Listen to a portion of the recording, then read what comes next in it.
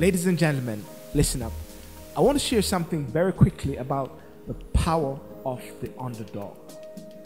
You know, you're at times in a situation whereby you're told you have no experience.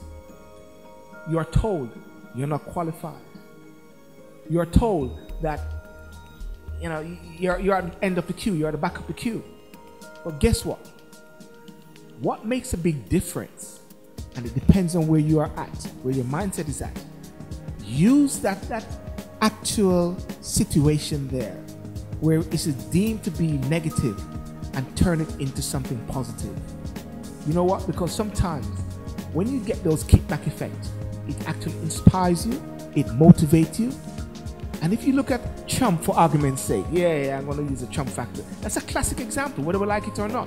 Very classic example, whereby he was told he's a joker. He was told he wasn't qualified.